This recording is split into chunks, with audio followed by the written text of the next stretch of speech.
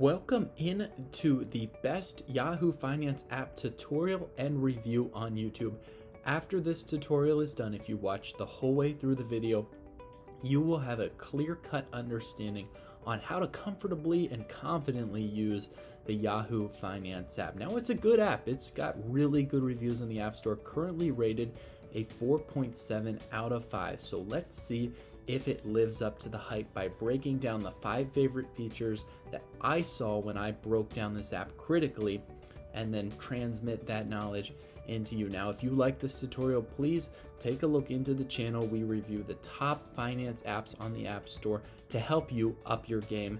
Now, let's get right into it. The first and best thing about the Yahoo Finance app is you get to directly link your existing broker through Yahoo Finance, and that's perfect because you don't have to manually enter in your trades, and that would just get crazy and really inefficient for your time. And how you do that is right here on the home screen in the Yahoo Finance app.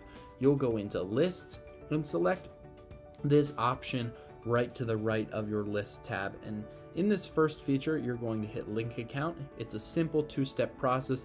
I invest with Fidelity, so I'll tap the Fidelity broker, continue on to the page, and while I won't do it in this next screen right here, it's as simple as entering your username and password that you use through your broker.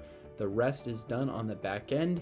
It syncs up automatically, and right here with a simple refresh, your total holdings will appear on that page. And what's better, if you're in the rare case where you use maybe 1, 2, or 3 brokers, you can continue to link your brokers just taking that same feature, the 3 dots right to the right of lists, continuing into linking your account, and it will add them right 1, 2, 3 in a row in this homepage. And it'll show you your total holdings value right here. Mine's currently at 40,461 after a pretty good day in the market, but you'll be able to see all of yours right there and consolidated cleanly for you on your homepage. Now, the one negative about this is when you come into the Yahoo Finance app, you may have to refresh and hit a little recycle button.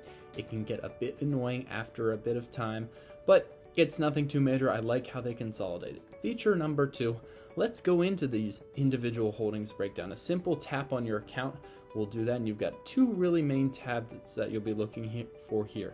Basic, which breaks down the percent gain and lost throughout your holdings in the day, and then a nice little detailed tab here. What's very convenient for you in this app, and I like the interface overall, is let's click on Apple. You can head right to Apple's stock page, go into a number of key statistics, look at a chart breakdown, see how the Apple stock has done over time, and it's all very simple. So you're able to do your research, check into your holdings, and find out the core information for your current profile, your current stock account, right in front of your face. It's very easy. Let's head back to the home tab and show you what a lot of investors are going to need their mobile app to do for them, and that's individual stock research, feature number 3, right in front of them. We'll go and investigate everybody's favorite dividend payer, O shares. And right here, there's a number of different features that I think you're really going to like in here. It's a very smooth page. The first is going to be scrolling down. Of course, you've got the basic features, the range, 52-week range, intraday range, dividend, beta information right down here. But you're going to scroll down, and Yahoo Finance gives you access to a number of analyst takes and features that I think are really beneficial. Now, I'll scroll sideways to the right through a few of them here. As you can see, the Argus Research recommends O shares as a buy, but the Trading Central valuation recommends that the stock is overvalued right now. So you're going to have to do your own research, but it's good to get these opinions and investment ideas from the app. One thing that I really like is going to the details page. You can get a target price from analysts, and this is all free. You don't have to pay for the premium upgrade in Yahoo Finance. Again, we just passed the financial earnings, revenue, and earning breakdown, which is very nice to see. Analyst recommendation, and right there, O shares has a price target averaged out by analysts to be $69.93. Now, you might say, hey, I'd like to compare some stocks. Of course, I'm considering buying. So how can I do my research to compare stocks? Let's go into Delta Airlines right here, and we'll expand the chart. This super convenient feature that's all possible on the mobile app. Let's go out a little bit more in the year-to-date range. You'll just tap this plus sign, add comparisons. Let's do Southwest Airline, ticker symbol LUV, and get that right on in there beside it. Now Delta and Southwest have very, very different prices, and Yahoo Finance makes it simple and easy by giving you side-by-side percentile comparisons. So as we can see, based on our selected time range of year-to-date, since the beginning of 2020, Delta Airlines has dropped in blue by 60.28%, whereas Southwest has only gone down 36.46%. So that right there is a simple, easy way for you to get in and compare your stocks in the research process that you guys take. Now, what would the point of an app be if you couldn't find your stock and then go in and buy it? Well, if you've gone through the first step and linked your brokerage account, feature number 4 that I'm very, very impressed with is the ability to purchase a stock automatically. Let's go into Apple right here, and all you're gonna wanna do is go to see your individual holding and hit trade. This is so simple, and I like the extra security feature, so if you leave your phone lying around, your kids or somebody can't just grab your phone and purchase what potentially could be a really expensive investment for you without you knowing. You're gonna authorize that fingerprint to get in, and it's already got your account linked in just 2 taps, 1 share of Apple, preview. And now I'm not going to submit this because this is not an investment I'm prepared to make at the moment, but you would just tap the submit order button, and through your brokerage, Yahoo Finance gets in, does the legwork on their app, and is able to process that transaction for you. What a simple, easy, and just sensible feature to have in this app. Our last and final step, and something that's not a critical game breaker for me, but is pretty cool if you're into investigating and looking for new stocks, is this Explore tab right here.